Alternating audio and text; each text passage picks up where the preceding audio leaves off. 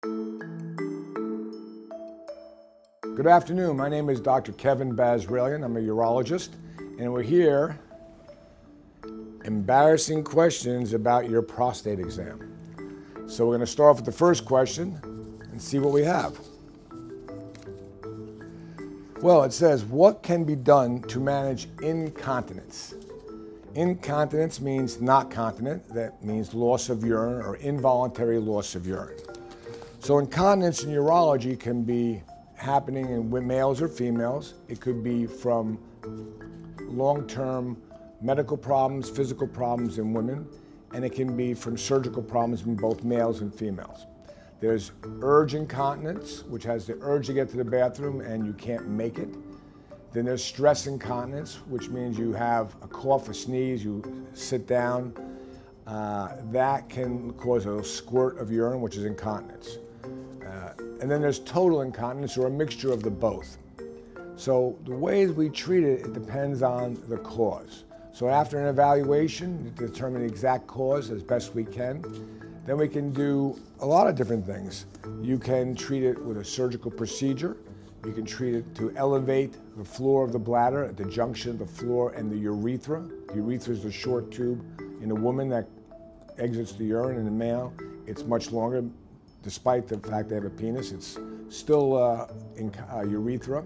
So you can treat it surgically, you can treat it with medicines, and we have an algorithm. In other words, we have a plan. So someone comes in, they say, well, I have urgency and I have to run to the bathroom. Well, you can treat it, one, with behavioral modification. You can learn how to best control your bladder. You can stop your fluids. You can make sure before you go on a long trip, you don't drink 2 cups of water and a glass of orange juice and get in the car and drive to the casinos. No, you don't do that. You wait till you're halfway there to start drinking your coffee. So you can control it by behavioral modification.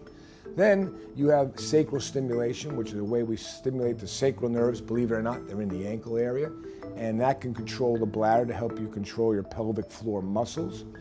Or we have surgical techniques. So they're all different variations depending on the degree, the cause, and if it's male or female. That was a good question, by the way. Next one. How common is urinary incontinence after prostate cancer treatment? The short answer is 3 to 8% of men, 3 to 8, not 38, 3 to 8% of men have some form of leakage of urine after a radical prostatectomy, whether it's robotic or with an incision.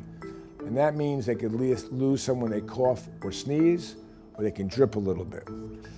For the non-cancerous treatments of prostate cancer, the levels are much lower. And of course, it depends on the skill of the practitioner or the type of surgery that's done.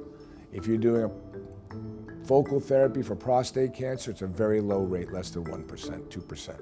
If you're doing a scraping of the prostate or other larger procedures to open the channel, then you can go anywhere from 2 to 5%. So there's different degrees of it. And going back to the question, how common is it? Somewhere between 3 to 8% overall. Okay?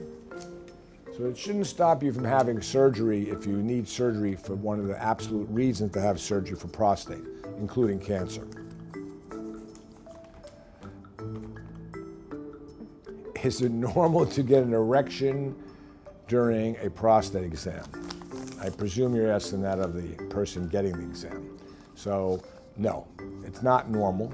It happens, very uncommon. I've been practicing for many decades, and I can think of one time it happened. So there are nerves in the area of the rectum, the self, not the prostate, that can intensify ejaculation and erections, but not during an exam. Shouldn't be doing that. Shouldn't happen. Could it? Yeah, of course it could.